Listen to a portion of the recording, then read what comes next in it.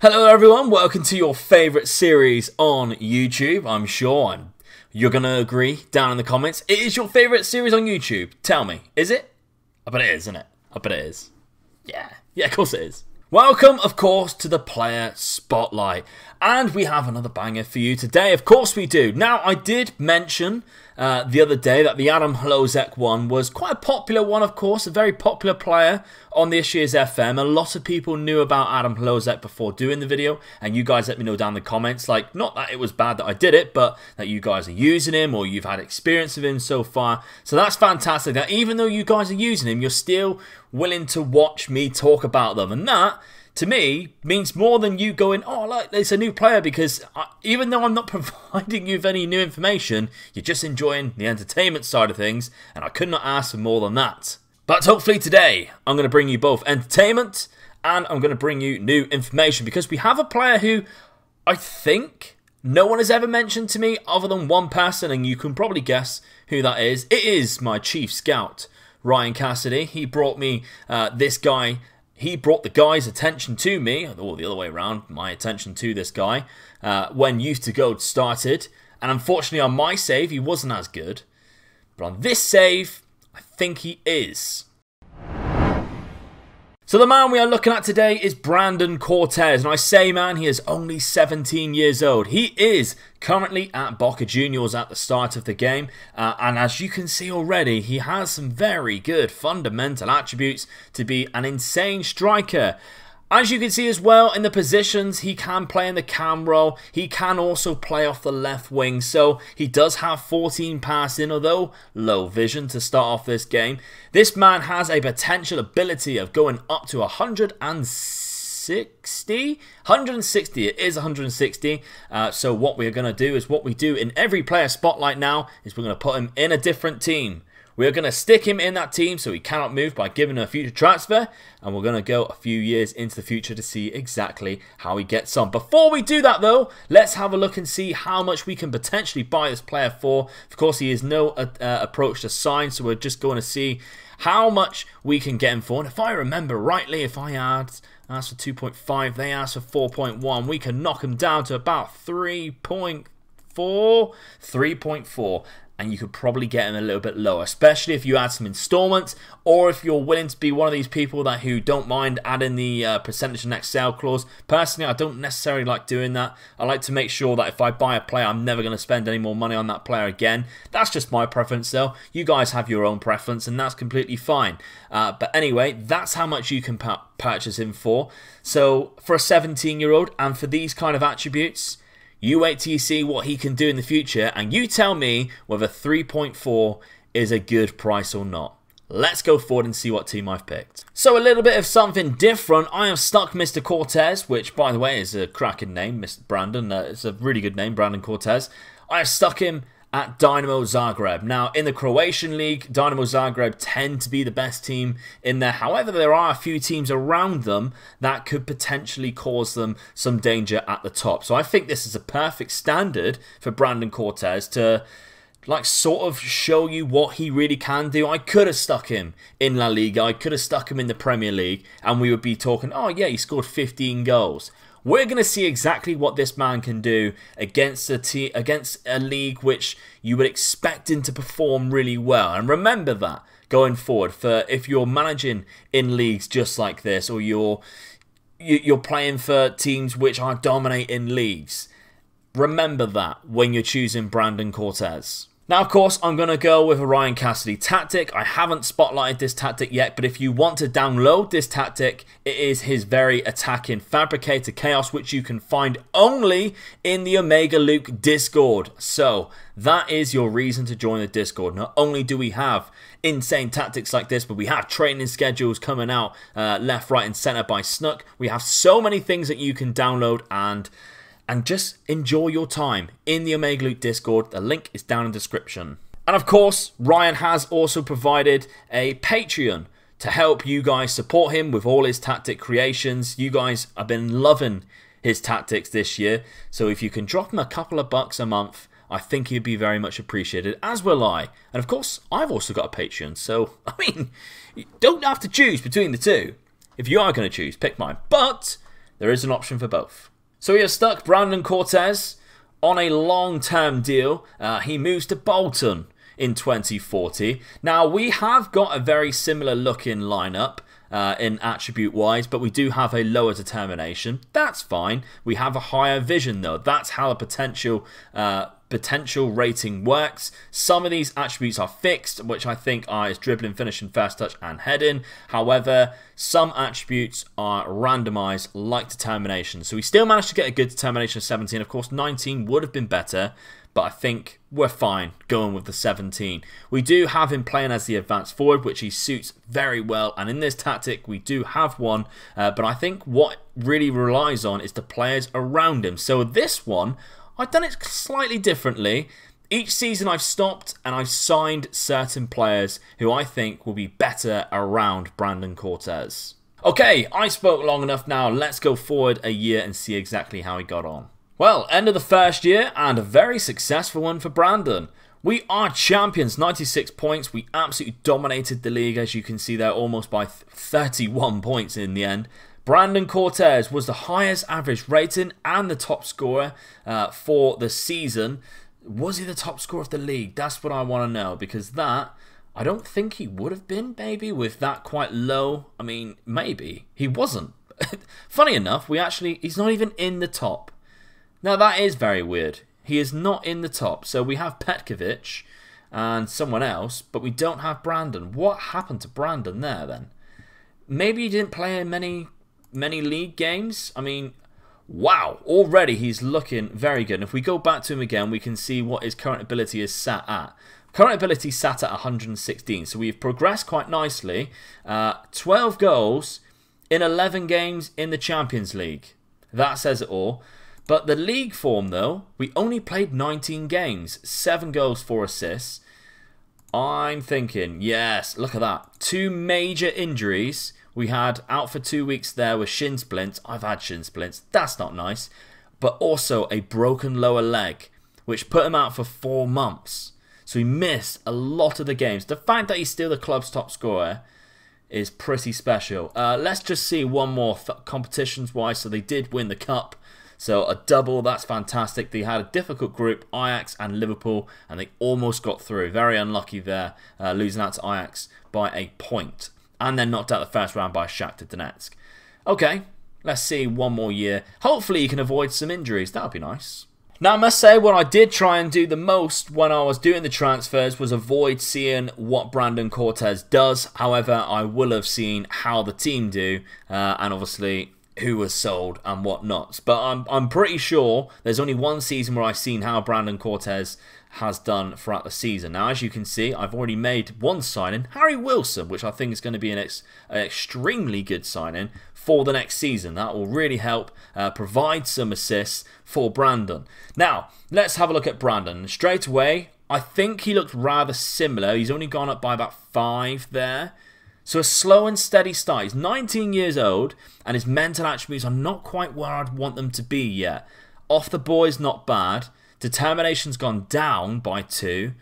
But composure of only 12. Concentration of only 10. Anticipation of only 12. And decision making of 8. So some low mental attributes there. But has he been scoring the goals? And if we have a look, he has been scoring the goals. In 30 appearances, he scored 16 goals and got 7 assists. 2 player of the matches in total with a high average rating. So fairly good. He scored 20 goals in total this season with 8 assists in 37 games. So 28 goal contributions in 37 games. To be honest, I think that's quite good as an advanced striker. But to be an elite level, you want to see 25 plus goals really throughout the season. Hopefully, to be honest, just in the league. So maybe we will see that later on. But I think so far so good. If we do have a look at his progress, it is a bit up and down there. And if we have a look on the all-time, there's a few ups, but not too many. We've got 1 up there in the physical and jumping. But we have like the technical attributes are stuff which you don't necessarily require to be risen. We have 2 long shots, 3 corners, and I do see 15 there of first touch, which was 14, so I don't know why there isn't a 1 there. Composure has gone up by 2, off the ball's gone up by 2, so he is getting better at those attacking roles. One thing I have noticed that is you can't train preferred moves when you have a future transfer, which is really annoying, and I only found out through doing this. So what I might do in the future is maybe just add one key player trait, because I don't want to take away the point where they don't have a future transfer, because they can be sold at any point, and I don't necessarily want that. And sometimes they don't want to sign on a new contract because they've got too good. This way it nails them down to this team, so we can make sure that as long as I am not sacked, we will see Brandon Cortez starting every game. So that's one thing that's irritating, but we'll get around it somehow. Competition-wise, we runner-up of the Cup, which that's quite bizarre actually. We did win the league by 22 points again, and we were entering the Champions League. Why is that not how we won it? I think that's because we've gone a little bit further, the 15th year, so we won't see how they actually got on the previous season. So if you go back to schedule, we can see they did make it to the Europa Cup first round, and they were knocked out again by Hoffenheim. So they did have a Champions Cup group with Sevilla, Liverpool and Roma, 2 years in a row, pulling Liverpool in the group. Tough times. Executive decision made. We have gone forward 2 more years now. This is the end of season 4 and we're still dominating the league. Happy days. Now, I can see something extremely exciting. Brandon Cortez has had a wonderful season. 44 goals, a 7.86 average rating. 7.86. I almost can't believe it. He also has the best pass and completion as an advanced forward. How is that possible? He also has the most player of the matches with 12. The guy has had a phenomenal season. Wow. Right. So, and he is looking pucker as well. A huge rise. 122 was his current ability after 2 years. After 4 years, we've jumped up to 154. This guy is now already a monster. Remember, the highest he can get is 160. So at the age of 21... he's looking brilliant. And remember, I did say I made a few sign-ins, which I'll go over slightly. But I think they've really played a part. And it's something that I might want to look at doing in the future. Let me know if you think that's kind of cheating in a way. But in a way, if you were to sign this player, you would be making other sign-ins as well. So I kind of think it as like it's a legitimate thing. All I'm doing is buying players who I think will help the player that I'm spotlighting play better, which...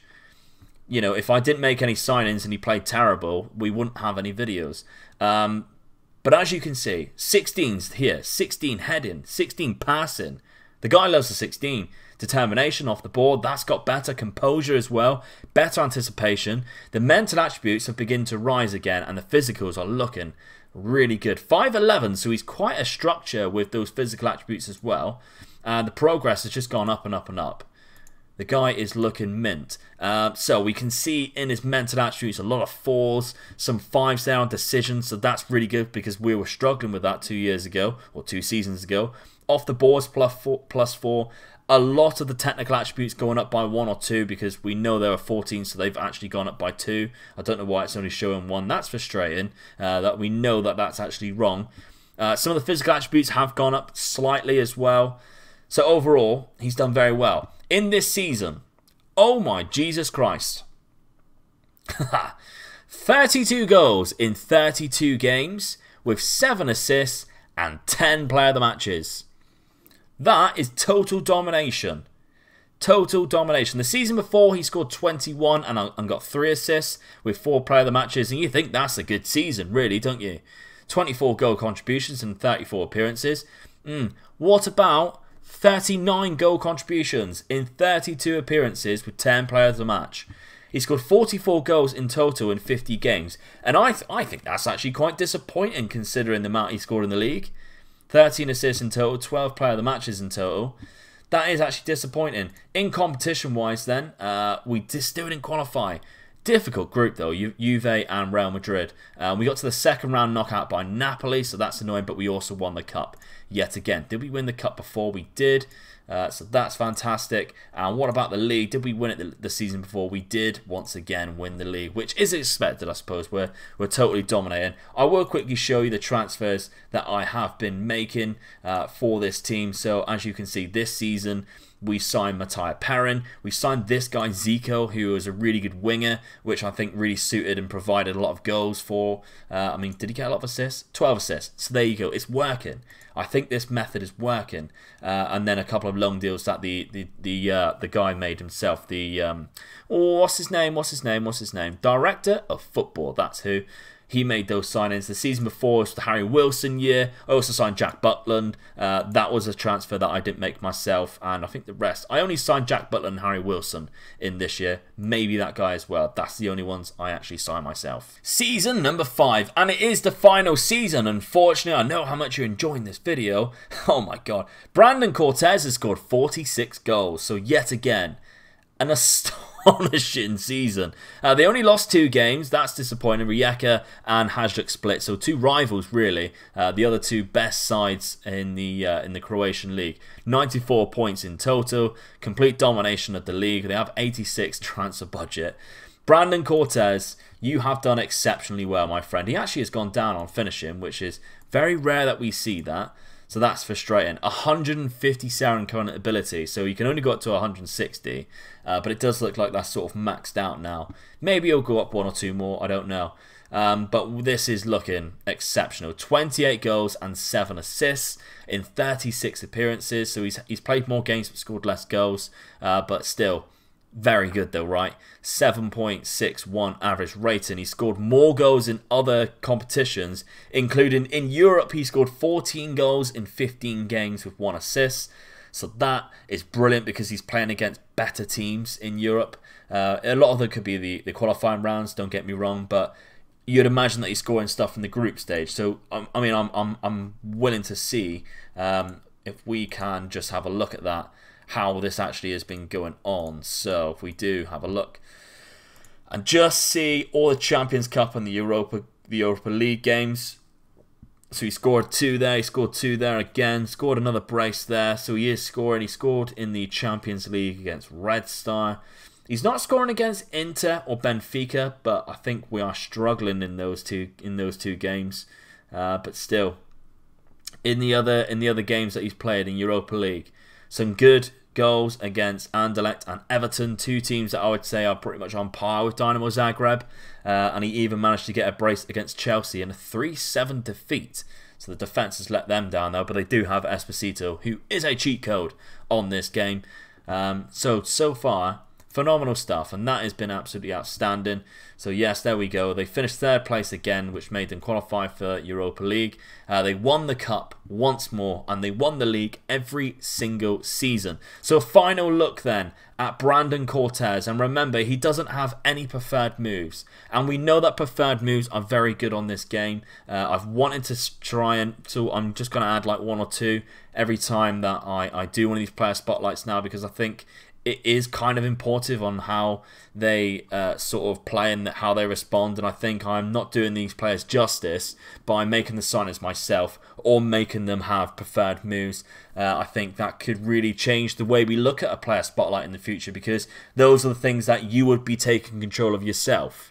You know, if you had Brandon Cortez in your career, in your save game, you wouldn't be not giving him any preferred moves just because in the video that I did, I didn't. You would be giving them. So I'm doing them in injustice, I feel. But let's have a look one last time at his progress, how he's done all in all. Now, we can see a lot of 5s and 6 in the mental attributes. That's fantastic to see, because remember in Season 1, it was the downside of Brandon Cortez. His technical attributes have always been decent, but I think he's become very well-rounded now. If you did want to play him in that cam role, he has 15 vision and 16 passing, with 16 technique, 16 dribbling, 16 first touch, and 14 long shots. You could easily slot him in that attacking midfielder role as like a shadow striker, as an enganche maybe. Even as a playmaker, he still wouldn't do a bad job.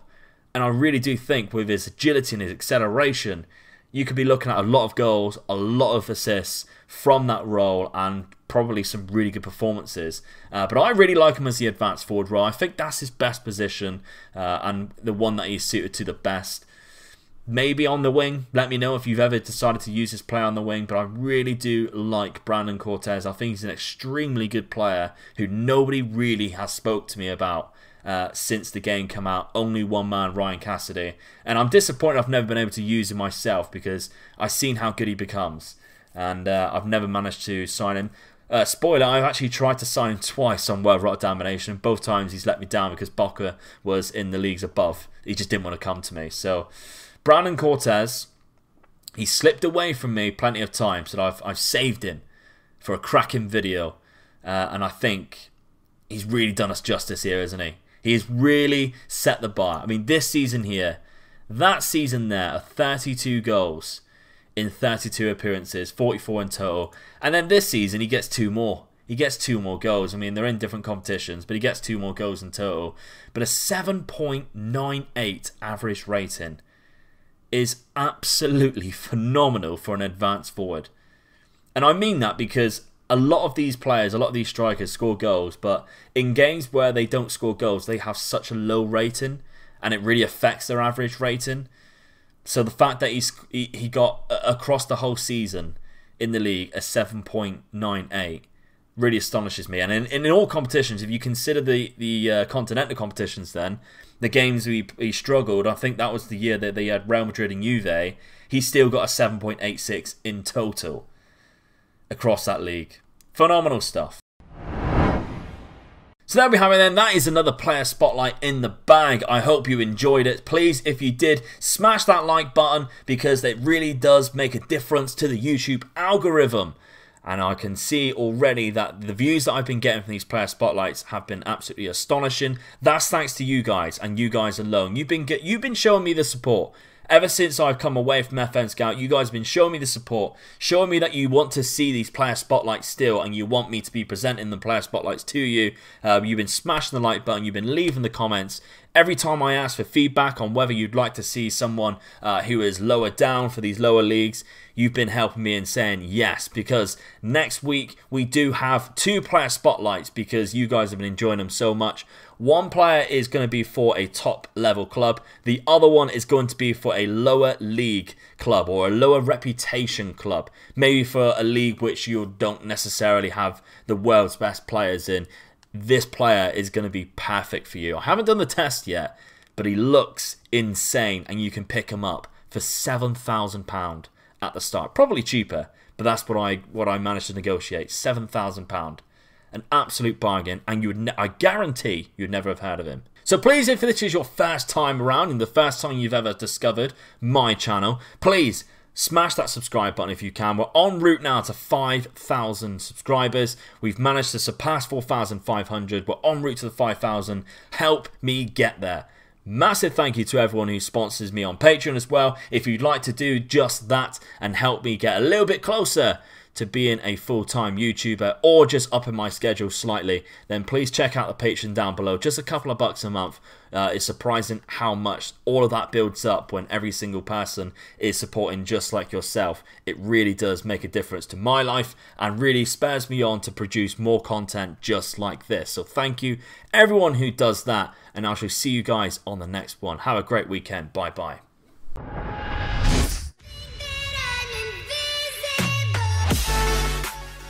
Well, thank you very much for watching the video. I hope you enjoyed it. If you did, there's another one below that I have picked for you to have a look at. Also, if you'd like to sponsor me as a content creator by pledging to my Patreon page, you can do just that by following the link below and be like one of these wonderful people. Thank you.